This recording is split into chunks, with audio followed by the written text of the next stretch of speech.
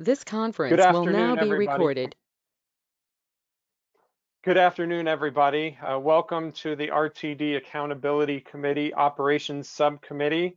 It's Wednesday, October 7th, 2020 at 3 p.m. And I'd like to call this meeting to order.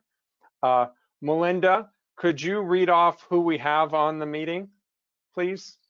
Absolutely. All right, so it looks like we have Matthew Helfand, Melinda Stevens, Ron Patchdorf, Barbara McManus, Dea Zavala, Elise Jones, Jeff Becker, Jordan Sanchez, Julie Duran-Mullica, Kristen Trustman, Matt Callison, Natalie Shishido, Nicole Carey, Rep Bridges, and Troy Whitmore.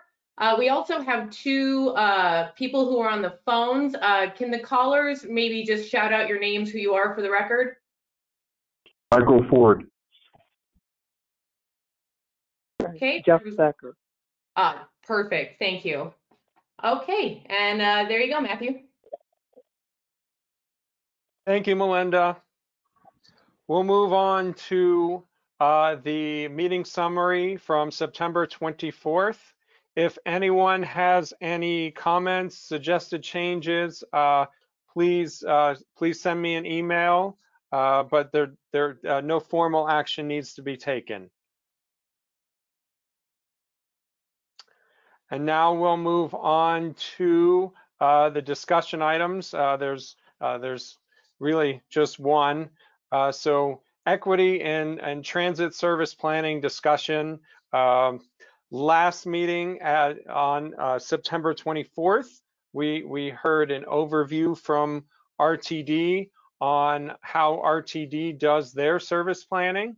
And so today I will just go through some basics in service planning. Much of it is very similar to what RTD does, but so I will go rather quickly through it, and then we'll have an opportunity to start our discussion in earnest. So I am just going to go down. I'm sorry? It's Chris Frampton. I just wanted to let you guys know I was here. I don't know if you did a roll call. Thank you, Chris. The 717-4963 number. Thank you, Chris. All right. So there are variations on how this is done, but generally most philosophies in transit service planning conform to something like this. There are some essential elements that are interconnected when trying to figure out how to plan service for a transit agency. You have to consider the design. You have to consider equity. You have to consider performance and budget. So for budget, you're really talking about the resources that you have and that you can devote. This is almost always a finite number. You have to figure out what you can realistically devote. And you have to consider all the costs. So the costs of the rolling stock, the vehicles, the operating costs, the paying for the employee, the operator to drive the vehicle is the largest of those costs. But also fuel is important too. And you have to also consider maintenance of that vehicle, and then complementary paratransit. So in the United States, we have the Americans with Disabilities Act, and it requires complementary paratransit for all or almost all fixed route bus and train services. And so what this means is within 3/4 of a mile of the fixed route service that you are providing, you must provide complementary service for any individuals with disabilities who have barriers in the way of taking advantage of that fixed route service. And so you have to make sure that you plan for that as well, because that could be a significant cost. And so performance, how will you measure it? Is it some combination of ridership, cost, travel time, reliability, other performance measures as well? But also, you have to make sure that whatever you measure, you're able to collect the appropriate data. Otherwise, you could choose to measure something, but you're not going to be able to measure it. So that's something that you want to make sure that you can do. And then also, you want to compare the performance of the particular route that you're planning for with other peers amongst the services that you provide. So last week, Jeff showed us that there were several different service categories. For instance, bus service and the CBD, and suburban bus service, and light rail, just for example. And the routes amongst those categories get compared with each other and not to services within other categories. And that's important because you can't expect to have the same performance on a route that's in the suburbs to, let's say, a light rail service, for example. They're two completely different services, and you shouldn't compare them with each other. So then design, the service level, frequency, and there was a link to an article about service planning that was in your packets, and one of the key points about frequency was made in there that really painted a picture. So imagine yourself living in a house and having a gate in front of your driveway, and that gate can only open 2 times an hour or 4 times an hour. You're going to be concerned about how making sure that the timing works for you, but you're going to feel how limiting that is, that you can't leave anytime you want and you have to always plan ahead. But service level also includes just how many hours of service, and then are you providing that service on weekdays, weekends, evenings? All of that needs to be considered. Vehicle standards and type. So is it going to be on a bus, a light rail, a commuter rail, etc.? And then service delivery. Is it fixed route? Is it demand response? Is it some kind of hybrid? Kind of like RTD's Flex Ride. I would consider a hybrid. The buses are going within a certain geographic area, and you can call and make arrangements, or go online and make arrangements for a particular trip, but they're generally going in one pattern over and over again within that geographical area. Then geography. The built environment certainly is a factor. It's very different if you're providing this downtown versus suburban or rural. And then there's the ridership coverage trade-off, which that article that we provided the link to also discusses. And so there's 2 ends of the spectrum, and typically you find yourself somewhere in the middle, right? So you can maximize for ridership, but then you're giving up coverage. And obviously RTD is in a situation where they have this huge swath of land that's within the RTD boundaries. And if they were to go all the way into the coverage part of the trade-off, then with a finite budget, there would be limited amount of service that they can provide. The frequency, for example, would be very light if service was being provided in every square inch of their significant service area. So there's a balance there. And then equity. And you want to make sure that you're providing service for populations that need the transit the most. Older adults, minorities, low income, individuals with disabilities, zero-car households, for example. How well are these populations being well served throughout your service boundary? And then, of course, there's geographic equity. You have a situation with RTD where everyone who resides within the boundaries and even people who live outside of those boundaries are paying to fund the service. And so you want to take that into consideration as well.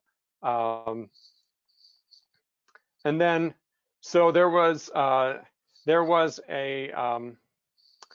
paper that we provided as well called Best Practices in Transit Service Planning, and it provides a solid background. It is a bit outdated. It's from 2009, but the case studies that were provided aren't very dissimilar to what Jeff described generally. And then for many of the case studies, equity was certainly a consideration, but it didn't seem to be a priority. And I'm not saying that these agencies haven't changed, and I'm not saying that RTD doesn't take equity as a priority at all. This was just a general observation about what was provided in the article. And so then there was, as I said, the article that we had the link for, the Transit Ridership Recipe by Jarrett Walker, who's a famous urbanist who does a lot of consulting work for transit agencies around the country and around the world. And so there is that ridership coverage trade-off that I mentioned.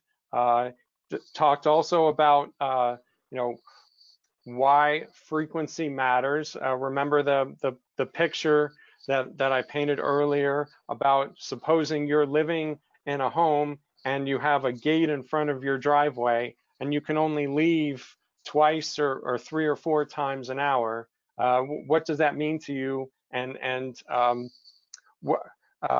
will you think about what characteristics of transit are the most important to you at that point?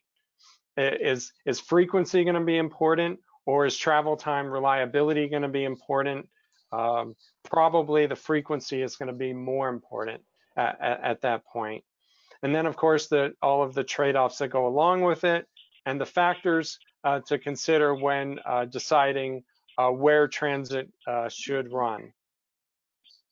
So with that, just wanted to provide a little bit of background, but now I think it's appropriate for the group to start discussing what factors do you see as important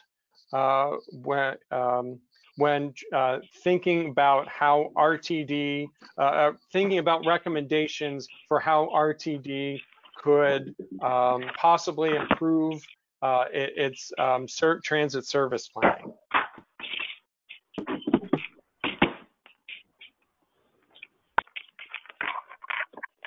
Matthew, this is Chris Frampton. Do you guys use any kind of net promoter score, Jody? I'm sorry? Do you use, Can and you I've got repeat really that, terrible Chris? service, I'm sorry. Do you use any kind of, or do we use any kind of net promoter score methodology where, you know, in order to sort of judge quality of service? You know, I haven't really seen any of that in the literature, but Yeah, you're more than welcome to, if there's something that you have, to bring it into the conversation. And we'll certainly be discussing this for multiple meetings, I'm guessing. So sure. if there's something you'd like to share for us to discuss, that would be Well, great. it's a pretty big effort. Net promoter score is really a concept where you're essentially asking a very simple question, which is, would you recommend this product or service to somebody else? And then that metric, which is one question survey, is then used as an organizing principle for really all of the other decisions, from financing to service to operations to employees to employee incentive programs, et cetera. They're very big companies. Amazon is one of the leaders in using Net Promoter Score. It's both widely accepted practice and yet in a lot of ways new process for how to think about how we're doing. And the idea is that all of the metrics that we're considering, all the data that we're considering, gets sort of judged against that. It's a big move for sure, but lots of companies have had success, and I thought it's always possible that someone's already gotten an initiative started inside of RTD around that. So, I think we'll talk about a lot in the operations subcommittee, those kinds of things. So, at least one component is, do I enjoy riding the bus, and would I recommend other people ride this bus? So there you go. It's that kind. It's a really easy question, and yet to unpack it is a massive effort. So I don't want to suggest it's some panacea in any way, shape, or form, but it's something that's being done more often. I will say in Jarrett Walker's article, he talks about the quality of the transit. How is the ride? Are the operators friendly? Things like that. But then he also talks. He says that's all good to have, but in the transit game, in his opinion, if the key elements are, is it going where I need to go, and does it get me there conveniently? Yeah, and Net Promoter Score really would consider that, because Okay. Let's say that we gave everybody a limousine to get around, and we gave them Wi-Fi, and we played music, and we had an open bar, and that was what you got. But it took you 2 hours to get, Sorry, I apologize. I'm not sure why that's happening.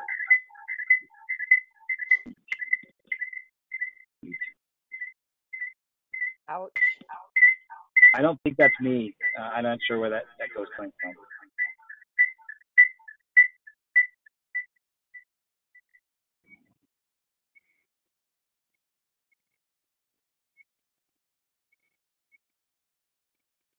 I'm not sure where it is either. Matthew, just, I guess I was not able to attend the last call, and I'm just curious if we were provided from RTD sort of the measurements of how they're doing in terms of providing service to the various categories of vulnerable populations. Some of the data that would help us understand what's the current lay of the land that we're experiencing now versus where we might want to go. Has that information been provided? Jeff, I heard you on the line. I see you. I know that RTD regularly conducts environmental justice and Title VI analysis. Any service changes are proposed. Also, I know I've seen in the past that there have been rider surveys conducted that have focused on vulnerable populations, but I haven't seen any recently. Jeff, is there anything you can add? Sure. Jeff Becker, RTD Service Development. No, you're correct. We do both Title VI and environmental justice evaluations for all our services and changes that are proposed. We do conduct on-board rider satisfaction surveys. That I'm not sure we asked this specific question, would you recommend, but overall satisfaction and satisfaction with all other kinds of things. We do ask questions about the person answering it, so that we might know income level, and other aspects about the person, so it can be broken down that way. We can even we have maps that show where where there's more low-income people or people of color, for example, and we can easily overlay our service network over top of it, and you can see how things like that match up. So yes, there are ways for you to see how that goes. Guys, it's Chris again. I know I had a volume problem there. I was going to note that Net Promoter Scores, I'm not saying we do it. I think what was just mentioned might be effective too. Net Promoter Scores can be broken down by groups, and so when we're thinking about equity, how are we doing across groups? And importantly, I was trying to say, it's not just about the quality of the ride. Did you have a good experience on the bus? But also, was it convenient? Did it come when you needed to, et cetera? All of those things sort of play in. Would you recommend it again? And so in the for what it's worth, I think it sounds like they're doing a lot of that kind of thinking, and us understanding that will be helpful. So apologies if I messed up the sound. No, that was great, Chris. Thank you. This is Ron Papsdorf. I was going to, Commissioner Jones, this question did come up at the last meeting, and I'm still I'm personally still trying to sort of understand exactly how in the service planning work and sort of the couple time a year service review work that RTD does, where that equity consideration does come in. Title VI environmental justice sort of review tends to be sort of a post-decision review that we have to do as recipients of federal funds in the transportation world to demonstrate to the federal government that we're not overly negatively impacting vulnerable populations, or that we're not disproportionately negatively impacting them. I'm still trying to understand in terms of the RTD service planning how much that's a factor in making decisions proactively before decisions are made, rather than sort of as an evaluation tool post decision making. How that's factored into staff level recommendations to the board and to local jurisdictional and other stakeholder partners. Well, because I think that's kind of a key piece, to the degree that we are prioritizing equity as one of the things we want to look at. Knowing how well those populations are being served by this transit system could inform recommendations from this body to RTD about some fundamental shifts, and it could be part of the fundamental shift is including this analysis at the front end to drive route planning, rather than an after the fact sort of check the box piece of it. But it would be helpful to know right now, how well are we doing? How much of the identified vulnerable populations, which I think is the term on your slide deck, what percentage of those populations are being served now by RTD, and is that good enough? My sense is it's not, but I don't know that we have that data. So that would be helpful, I think, to inform this discussion. I think the other thing that I would just add to Lisa's comments is that I seem to remember from Reimagine RTD that there was some of that information that was being pulled as we were thinking about the service optimization plan, or at least as that group was thinking about the service optimization plan, that we may want to at least bring into this conversation. I think the other thing that would be helpful if I remember correctly, again from Reimagine, they were pulling cell phone data to see what ridership was looking like at that point in time. Again, this was old data from, I think, 2019, but it would be helpful if it's possible to get more current information on what that looks like. I mean, I think Jeff provided us some information last week on what ridership currently looks like, especially on the high use routes, but I think having some more real-time information might be helpful. I think the other just comment that I want to make in terms of transit equity, I mean, it certainly seems like Title VI, I think that's correct me if I'm wrong, but it seems like Title VI is really focused on limiting further harm and not necessarily advancing equity. And so I think there might be an opportunity, I think to Elise's point, but also just more broadly, to really shift how we think about it. It's not only about limiting harm, but really how is this public transit system advancing our regional equity, and not just meeting these very specific goals or whatever that the federal government has established, but how do we actually advance equity in our region in a different way? So I just want to offer that, especially from an operations standpoint, as something that we should consider as a committee. This is Jeff Becker. I would just add that it certainly would be worthwhile to go to the Reimagine folks, and they have done exactly what you said. Matthew can ask them for some of the maps that show the different types of transit equity populations and what types of service they're getting. This is not during COVID, but before that. And that would be probably quite illuminating for you. The other thing is we do have in our service policies and standards, section 11, which is standards for service for transit-dependent persons and to social service destinations, which emphasizes that we take a look at all of that. And we do, and we hear about that, anytime we want to make changes. So all that occurs before decisions are made. We'll make proposals and we'll make changes based on what people say about those changes. I can recall a number of being impacted. For example, the School of the Blind said that some of our changes would really impact them, and so we made changes to help that out as an example. So this is an ongoing process where these considerations are made. Whether you want to promote it more or make it a higher priority is something else for this committee to discuss. I'm curious if you wouldn't mind answering.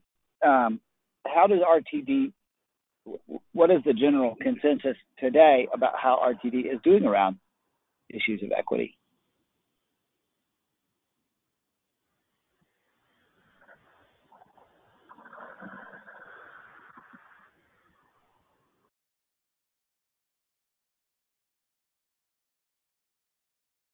Was there a particular person you were asking? No. Sorry. We're a bit of a group here. Yeah, sorry. I was going to just respond real quickly. I forgot I muted myself. In regards to people, Title VI protected people or low-income people or social service destinations and all like that, there is, now I forgot what your question was. There's, how are we doing on issues around equity? Right. Yeah, those areas are the greatest source of our ridership, or say low income and people of color and transit dependent people. So they actually, you'll see if you were to look at these maps and all, that's where the most ridership is. It has the most routes and the most frequency of service and the most ridership. I guess, are there areas that you've identified to date and a lot of efforts going on that you think could be improved? And by the way, if others wanted to weigh in, that would be fine. Yeah, I was just going to weigh in. I think it may also be worth framing the question a little bit differently. Understanding that this is really, RTD has done a good job of providing service to these populations, but are they ultimately getting to where they need to get in a fast and efficient manner? How many transfers do they have to do? How many hours are they spending on transportation? I think that's really the question that we should Great be question. unpacking, rather than do they have a bus line? But is it actually serving them in the way that they need to be serviced? So taking it from more of a user perspective. Thank you, Daya. So one thing, as many of you know, Dr. Cog is currently working on we're currently working on our 2050 MetroVision Regional Transportation Plan. And part of that will include an environmental justice analysis of the plan, of the network that's established in the plan on the planning horizon.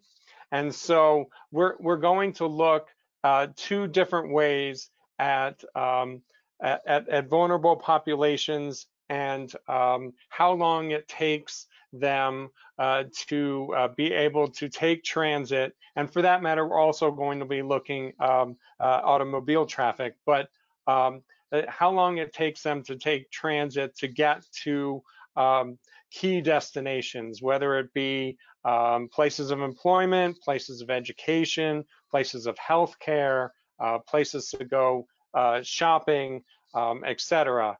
So we will take that into account in two different ways. So we will look at concentrations of vulnerable populations that, while they include the two populations identified in the executive order for environmental justice, which are minority and low income populations, we expand it to also include individuals with disabilities, older adults, zero car households, many of the populations that were on one of the earlier slides. But we're going to take that a step further by also looking at members of those populations that don't live in concentrations so that we can complement it. And so that'll be more of a population-based approach, whereas the concentrated approach is the more traditional approach. So we will be doing that for our next 2050 MetroVision Regional Transportation Plan. So that is one way to look at the current system and then compare it to the system that's outlined, the network that's outlined in our fiscally constrained regional transportation plan.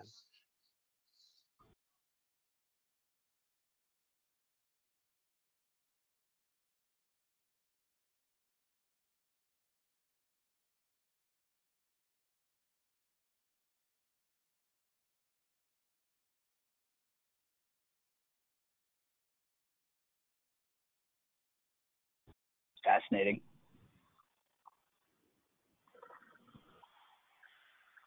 I didn't mean to make it so quiet after I spoke. No, I was just saying, it makes you think. I mean, it's just fascinating. It's just an amazing, interesting thing. I guess not to, oh, sorry. Go.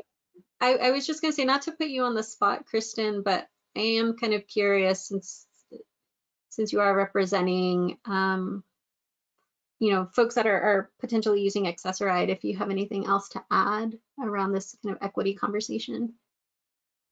Not really. Access-a-Ride is an on-demand service, but it's also and we're told this all the time, it is still public transportation, meaning you could be on the bus with 4 other people. So yeah, it will take you an hour and a half to get where you're going. Or it could just be you and it'll take 15 minutes. So as far as equity and Access-a-Ride, there's really not a lot to go with. I mean, you have to take what you get. as far as I will call and say, okay, I have an appointment at Anschutz at 10:15. And the reservationist will say, okay, well, there are 3 other people that are going to Anschutz. I'm going to start in Lakewood. They're going to start in Westminster. And then there's another person that's going to be in Aurora. So then they pick me up first, then they go to Westminster, then they go to Aurora, and then they go to Anschutz. So I'm on the bus for an hour and a half to get to Kansas, which is basically where Anschutz is. So the equity is kind of built in with Access-a-Ride. They're going to get you there. You don't have much of a choice of how long it's going to take. I'm grateful that I have the service. I'm willing to take what I get, and I always have a book. So I don't really know exactly where you're going with the equity. Am I answering what you wanted me to answer, Dea? Yeah, I think that's helpful, especially kind of given that there's some relationship, at least from what I understand, between fixed route service and Access-a-Ride. So that's helpful. Thank you, Kristen. Thank you. And thank you for the question. Access-a-Ride is a completely different animal. So we're comparing oranges to apples.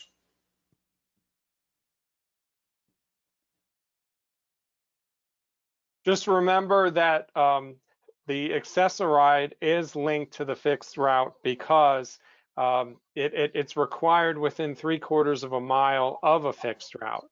So if a decision is made to cut a fixed route, then there's also the considerations and consequences that for the Access-a-Ride service, because if you happen to live near or have a destination that you need to go to within 3/4 of a mile of that fixed route, and there's no other fixed route within 3/4 of a mile, then all of a sudden you may not have that service available to you anymore. And that's very true, Matt.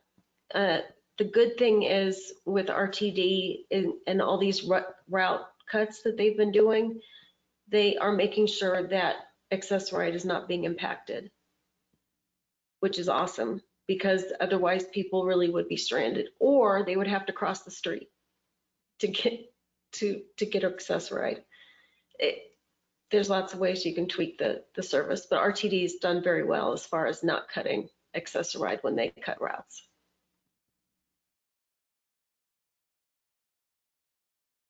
That's a good perspective. I didn't know how well they had been doing with respect to that. So I'm glad to hear that.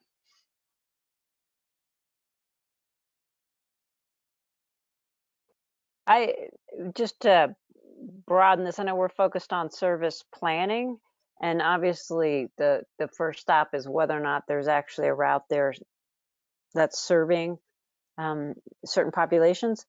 The other piece of it is also whether or not they can afford to use that route. So fare levels and availability of passes is also a piece of that.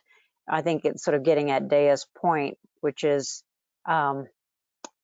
it's not just is there a bus anywhere near them, but whether or not it's affordable is a key piece of that as well.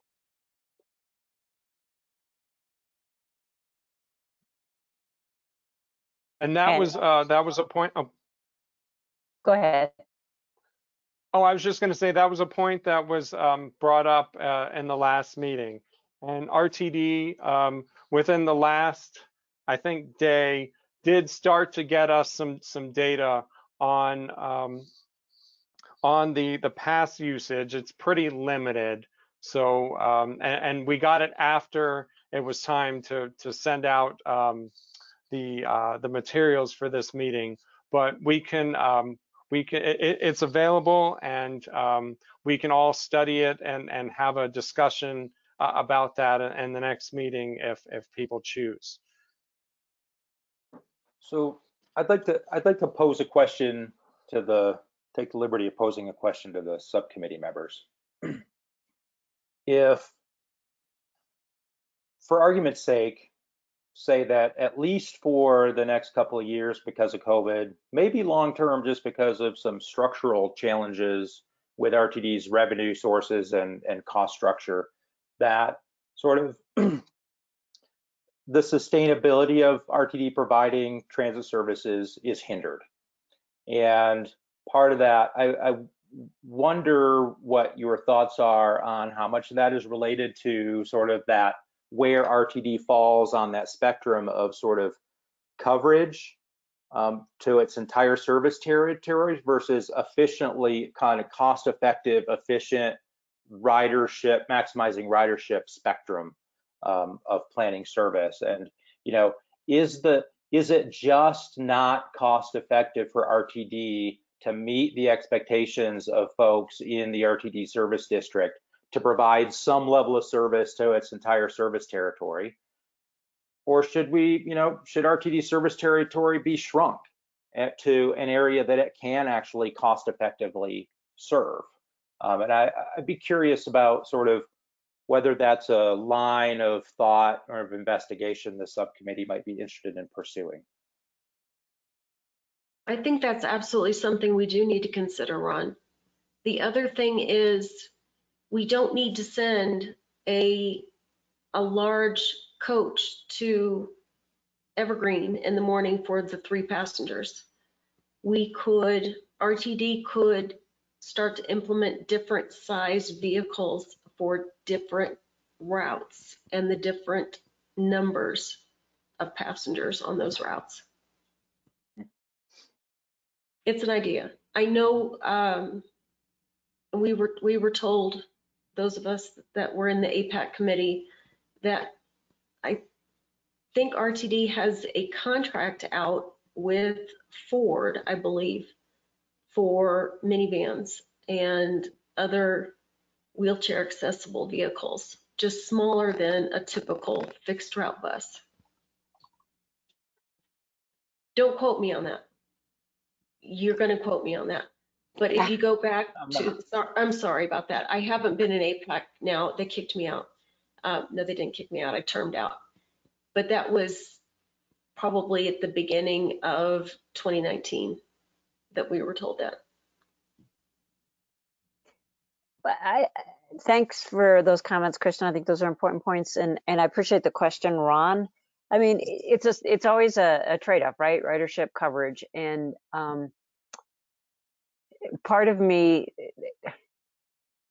if we were just going to focus on high ridership and the overlap with transit-dependent populations, we might just focus all the resources in downtown Denver, which obviously is not going to work for those of us who come from other parts, and it's not going to, so there needs to be some, if we're paying into a system, there needs to be some service. And I find myself wanting to go back towards a sub-regional model where you, and maybe it's county by county, within each county, you do an assessment of the sort of serving the efficiently transit dependent and commuter populations, recognizing you can't serve everywhere, but at least you have some service in every county or you know, every chunk of the district, just for geographic fairness, and because you can't expect the revenues to come in if there's no service. But I think that way there's you can sort of county by county figure out what are the populations that need that service, have those local governments be a part of the planning, but try to be efficient within that geography. That maybe that's a better model than trying to serve every part of the vast RTD territory. And also then, if local communities are a part of that service planning, then they might be willing to leverage local funds to enhance it as well. Yeah, and I don't have a particular idea. I just, you know, I look at RTD's service boundary, which includes all of Jefferson County, right? And Jefferson County is sort of a longish, skinny-ish county. And for RTD to provide some sort of transit service to the far reaches of Jefferson County, does that make a lot of sense?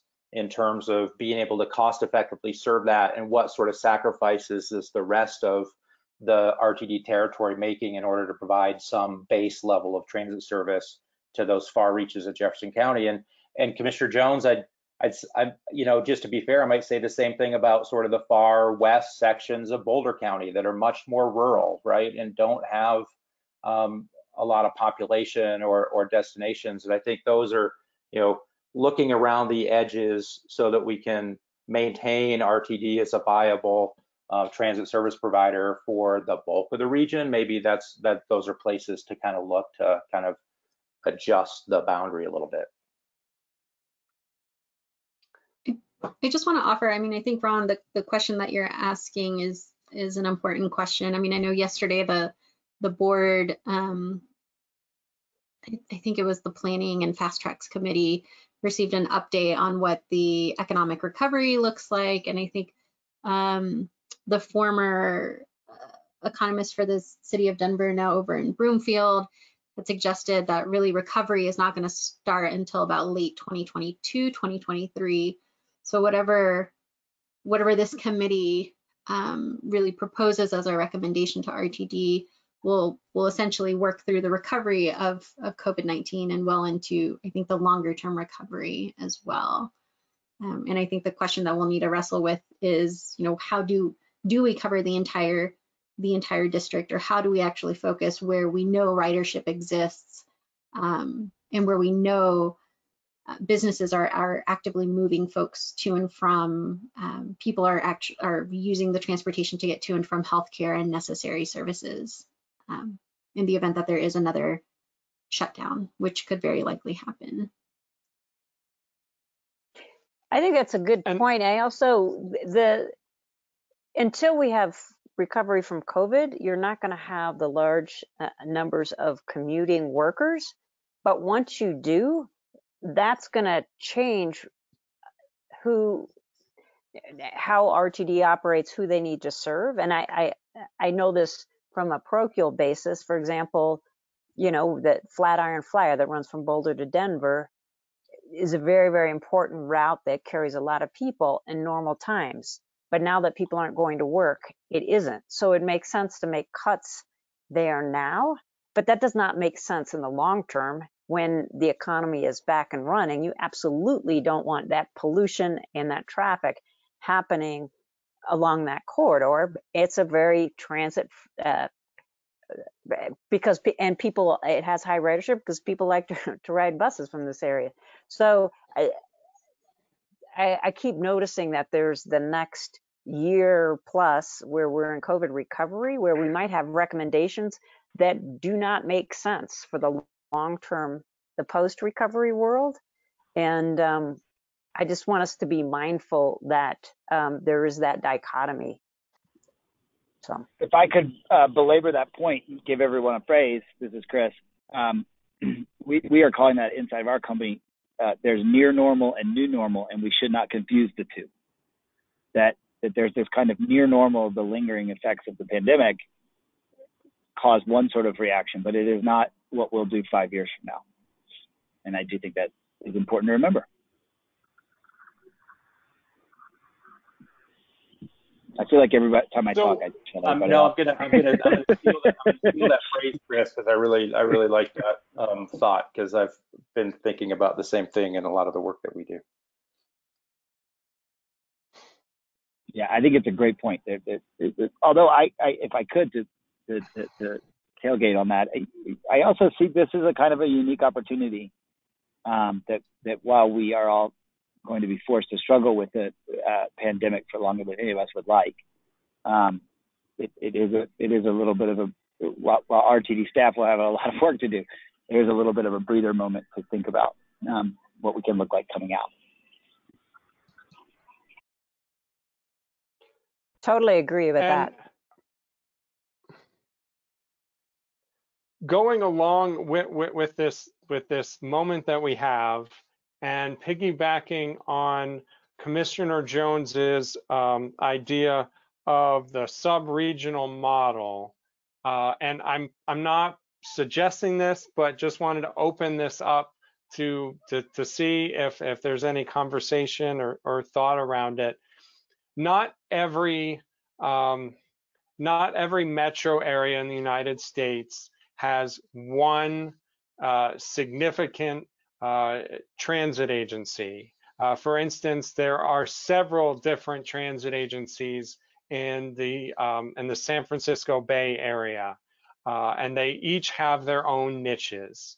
Going along with that sub-regional model, is this something worth at least discussing as a committee?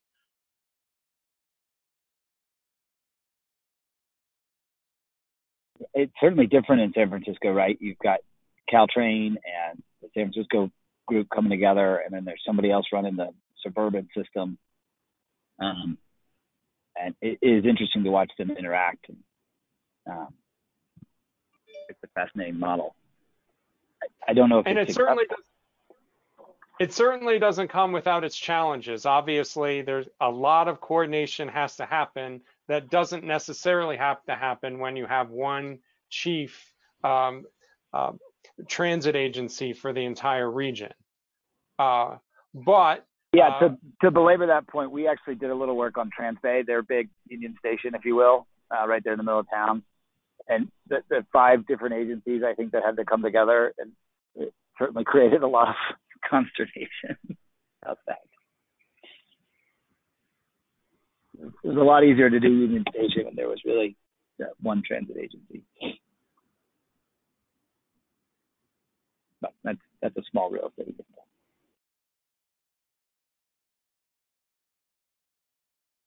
Well, I'm biased because I brought up the idea, but I think that that's something that's being looked at sort of in the governance subcommittee as a potential model to work to improve the partnerships between RTD and the communities it serves. So looking at a different operation structure, I think would make sense just to explore it. I know that the Jeffco Local Coordinating Council had Ed Newberg at one of our meetings, and we brought up maybe some kind of partnership between RTD and Lakewood Rides, which only covers the city of Lakewood, and maybe some kind of partnership to take the load off of Access-a-Ride. And I don't know what happened with that. It kind of went off into the ether because of COVID, but that is one of the things that I think that RTD should consider as far as like Elise said, partnering with some of these smaller local transportation groups.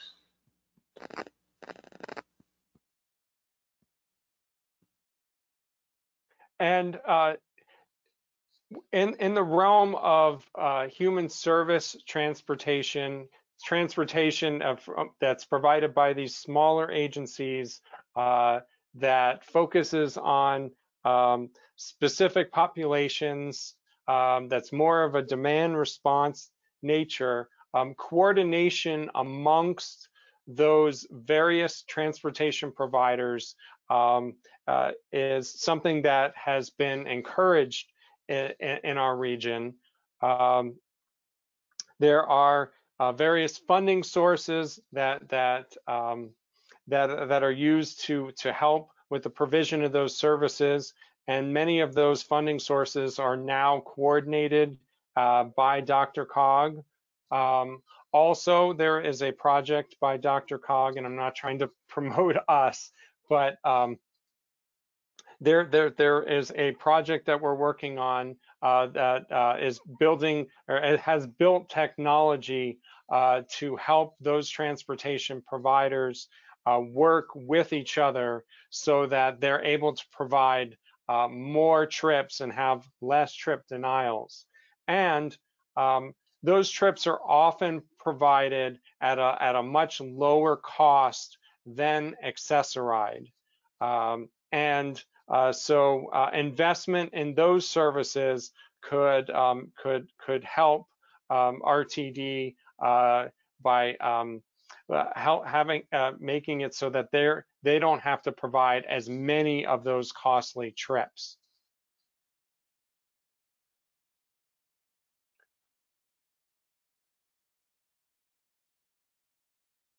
So we don't have much time left, but can we have a quick conversation about what specific topics we want to delve further into at the next meeting? The ones that I've written down are about the fare levels and the availability of passes and just access for when it comes to cost and fares.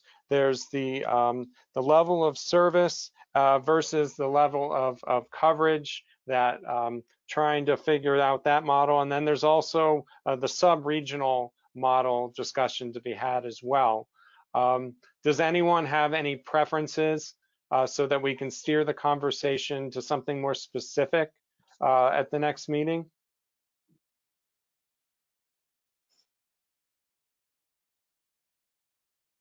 Well, I think those are all good topics. I guess for the sort of fares passes piece of it, I think there's two parts to that. One is, what is RTD doing now?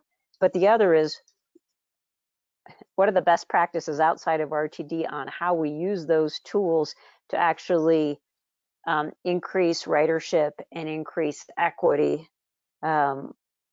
And, you know, because we're looking for places where we can make recommendations for improvements.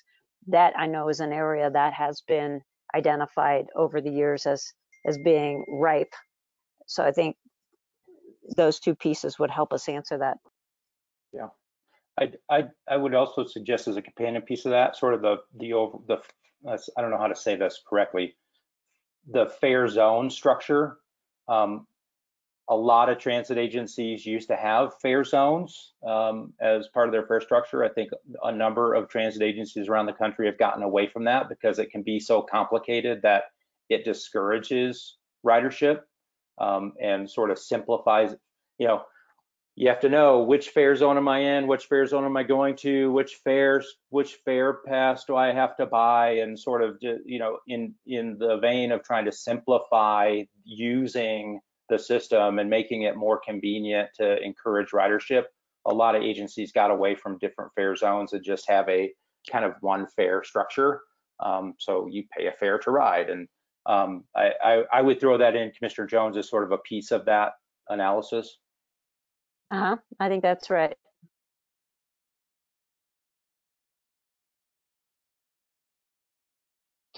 What other folks think? This is where I feel like we need to drive harder to get towards recommendations. And so this is the meat of the work of the larger committee. And so everybody needs to speak up about where they think the most fruitful areas of inquiry are.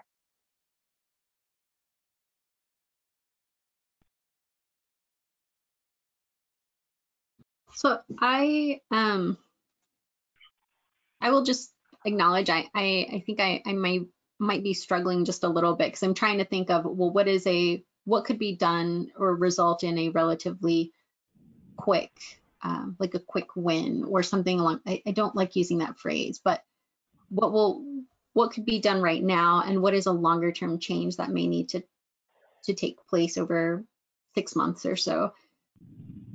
I'm right there with you, Elise. I think the fares are a really critical issue. That's especially something we've heard loud and clear from folks for several years. And the past program working group did a tremendous job a couple of years ago, really refining it. But I think even some folks would acknowledge, folks from that committee would even acknowledge they weren't able to get everything they wanted to get done. And so I think that might be a good starting place for us to come up with some recommendations.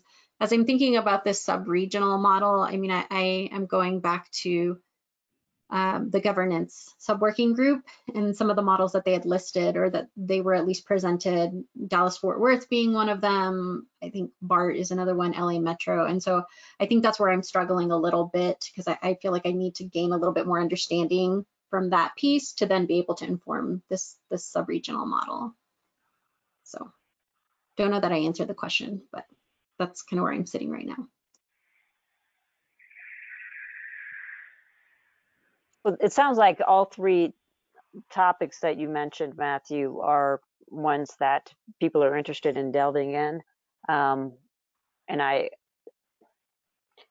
I'm not sure whether or not one is more timely than the other, or if they're all three really important. So I think part of it is perhaps what the information that we can get to inform the discussion, and where, is there one area that we can get the information faster, and let's do it then. Let's order them in that manner. Otherwise, I think we could just pick. RTD did provide some information, some data on the fare usage. And then we also obviously have the work that was done by that fare committee. And the sub-regional model, since it's being discussed in the governance subcommittee, perhaps we could wait and see where their conversation goes. So I would suggest, and it sounds like this is from what I've heard, this seems to be what people might want for the first topic, but certainly not the last. To dive in to the fares, the equity affairs, best practices. I bet I can find some best practices from around the country, and then look in the zone, the fare zone structure as Ron suggested as well, and we can start to dive in there. Yeah, Okay, for me, I think that's really good. I will say honestly that a lot of this is still a lot of education for me, and so trying to ask for something to drive towards something, each thing we look at is new to me. So there you go. I don't know what to, I don't know enough to know what to ask. So I'm playing catch up to a good number of members of the committee. So we can dive in and provide you some additional information ahead of the next meeting so that we can focus our discussion. That would be cool. Sounds good. That sounds great. The more stuff you can dump on us, I don't know about everybody else, but like that PowerPoint about the economy stuff was really interesting, and so I feel like I get a little smarter. So great, Troy. Thanks. Can you hear me? Yep. Yes. Okay, thanks. So regarding the presentation from last night that was mentioned by the other speaker, there was a couple of other ones that I think would be valuable for this committee to look over. There was a Rethinking Ridership presentation from some of our marketing folks that was very good. There was a quality of life survey that I thought had some very broad-based information that may be good for the committee, in referencing back to the last speaker and his desire for more information. I guess I would just ask is if you're not getting what you need from us, please let one of us know, staff or Lynn or myself, and we'll be happy to get that forwarded as quickly as possible. I know you've got a short time frame. There should be some information available that perhaps you haven't received or would find helpful. So please, Matthew and others, Madam Chair, let us know. Thank you very much. Yeah, thank you for that, Troy. I think it would be helpful if there are presentations that you're getting that you think, gee, would be helpful to get them to Matthew and have Matthew more proactively send it out to the subcommittee, the link or the availability, rather, because I think there's a lot of information out there and it's hard to know what's particularly good and helpful for our discussion. So feel free to speak up on that. And Matthew, if you could proactively let us know when there's some good information that we need to be looking at, I think that would be helpful. I know we have the portal, but keeping tabs on what's there is hard. Yeah. So. Yeah, and I think Matthew did send a notice about a couple of presentations out, and obviously a few of you were able to monitor that perhaps last night. But a number of board members said last night that, gosh, this presentation would be great for the Accountability Committee to see. So we will do our best to be, proactive on that front. And I see Barbara McManus's hand up from RTD, and I'm sure she has some input that's more valuable than mine, if you don't mind, Madam Chair.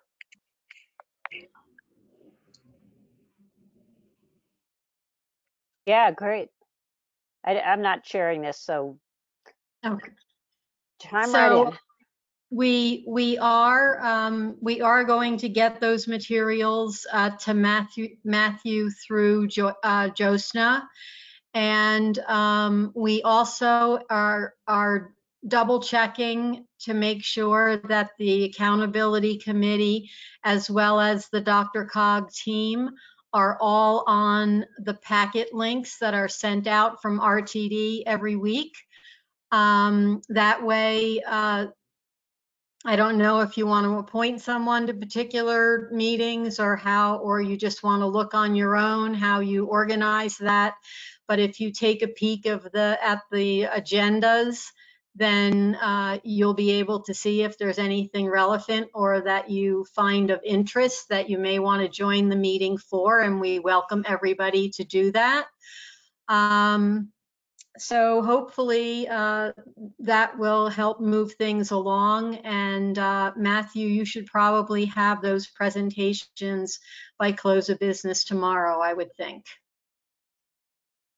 Thank you, Barbara, and I'll share them with the committee. Also, yes, we have the portal, and we have part of that portal is DRCOG staff have a formal way of requesting information, but also any speakers from RTD staff to come to our meetings, so that it's all recorded, so that we track all of it.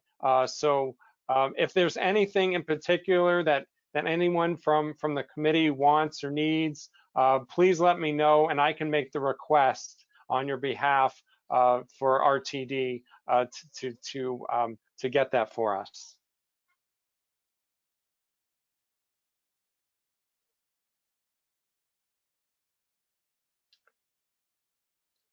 With that, are there any other questions or comments? Otherwise, we are running past time on the meeting, and I want to make sure that we're not taking too much of your time from other business.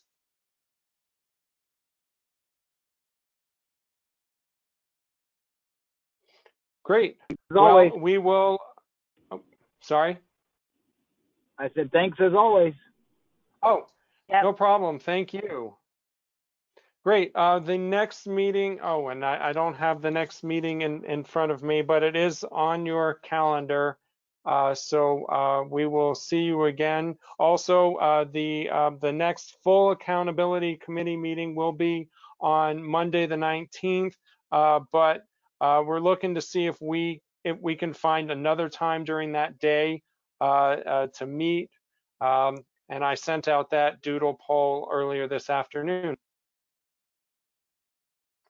Thank you very much. Thanks, Matthew. Bye, all. Have a great afternoon.